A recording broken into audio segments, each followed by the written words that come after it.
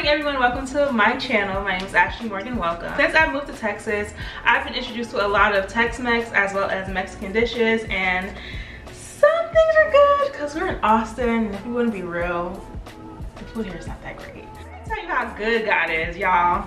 I'm in Austin. Austin. I found Bigfoot, but no, it gets better. Bruh, they got the spicy one too. It's lit. I love Bigfoot. Usually the only way I'm able to get Bigfoot is when my family goes back to Jamaica, and then they bring it back when they go on a trip, which is like once or twice a year. So you know, and they bring a whole bunch. But because Bigfoot is so good, that bag of like 12 or 24 will last my cousins and I like 2 days and then it's gone. And so, and I found that today, I was so excited, so I'm really happy about that. Today we're gonna make Esquites. It is a Mexican corn salad, one of my go-to things since I've been here. First time I've ever had this, it was introduced to me as a dip, but then one day when I made it at home, I had some cucumbers and tomatoes on hand, and I mixed them together, turned it into a salad. I even made it into a pasta salad. And so you can kind of play around with the variation. I'm giving you the simplistic version of the salad that I like.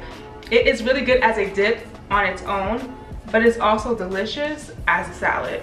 And when I eat it as a salad, I typically pair it with salmon or red snapper. The first step is going to be to char our corn. Typically we'll take an ear corn, cut the kernels off the cob, and cook it after that. There are certain recipes that are worth the extra hassle.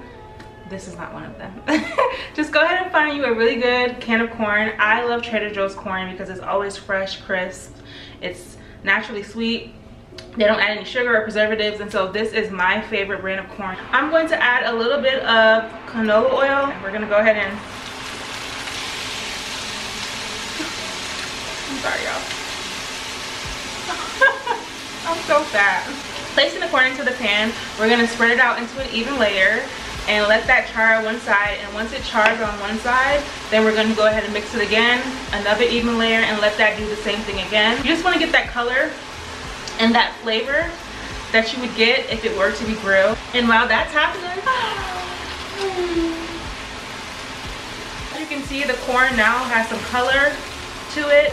Now that the corn has charred, I turned my stove off, and I'm going to go ahead and put this to the side and allow it to cool down while we go ahead and mix the remainder of our ingredients. This is a dressing, just like any other dressing. It's not something you can really mess up.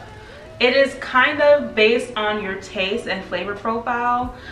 I am not a huge fan of sour cream and or crema, and so that's why I am not using it in this recipe. But if you like the flavor of crema and or sour cream in your salad dressings, I would say go ahead and go for it. Also, if you have QP mayonnaise, by far a better option than any other kind of mayonnaise in this, but I did not want to buy QP mayonnaise just for this recipe.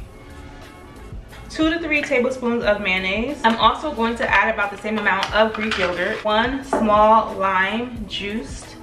I'm going to add my cotija cheese. This recipe can also be made vegan. You can substitute almost everything in here for a vegan alternative.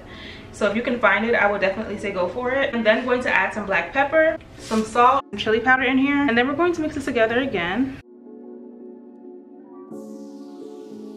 Garlic powder and onion powder. Once I have my base together and I like the way my dressing tastes, I'm going to go ahead and add the remainder of my ingredients. So we're going to go ahead and add our corn first.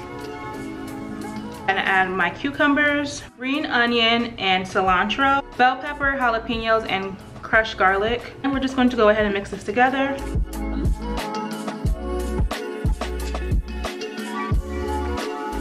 This is what we're looking like right now. I really like the way this looks, and I also love the way that it tastes. I'm going to let it sit in the fridge for about 30 minutes to allow it to come together and cool down a little bit more because I like it to be cold. And while I'm doing that, I'm going to go ahead and make some salmon.